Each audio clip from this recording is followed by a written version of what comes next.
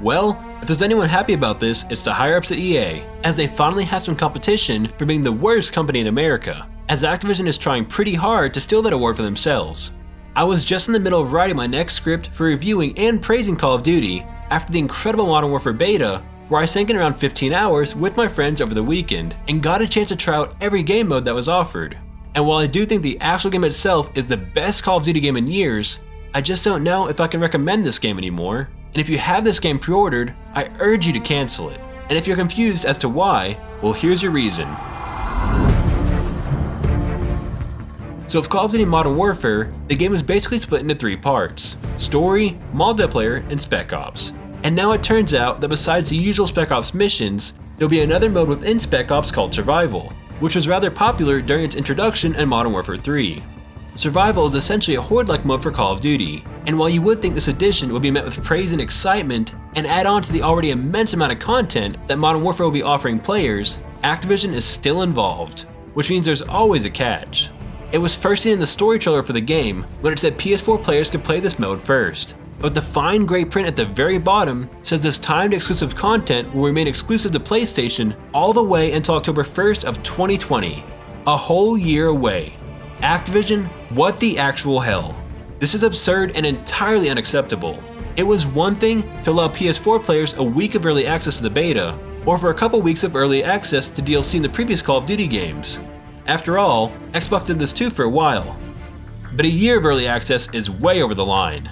And I'm glad the game's Reddit community has banded together as one and began a mass cancellation movement, as this is the only way Sony and Activision will realize how unfair this is.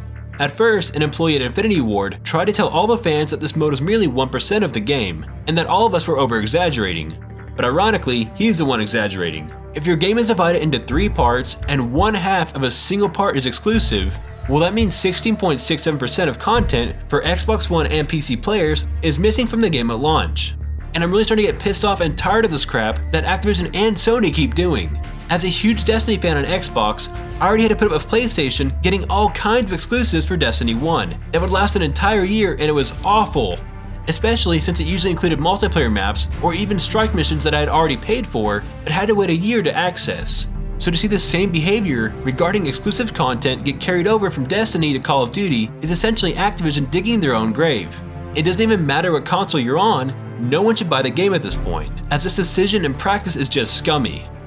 Now let's get one thing clear, I don't blame Infinity Ward or the actual developers at all, as they've clearly put so much hard work and love into this game to try and make a Call of Duty game that fans are actually excited about.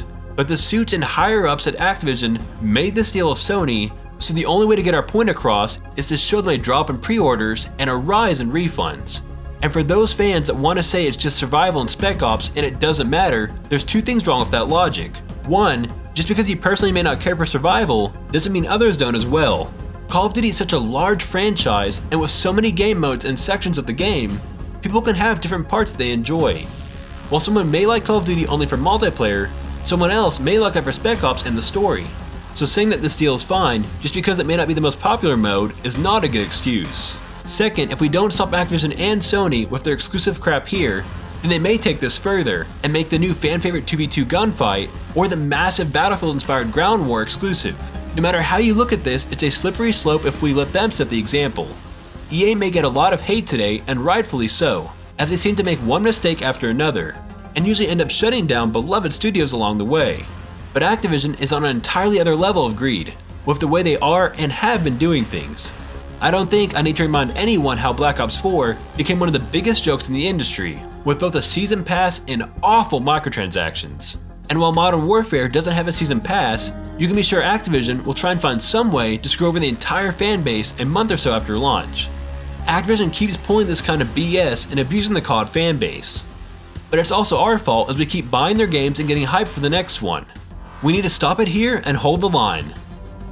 Also, one last thing I want to mention is that while this move from Activision doesn't surprise me in the slightest, I really don't know why Sony makes these kind of deals. They've been dominating this generation in sales and have made so many first-party exclusives that are worthy of being system sellers.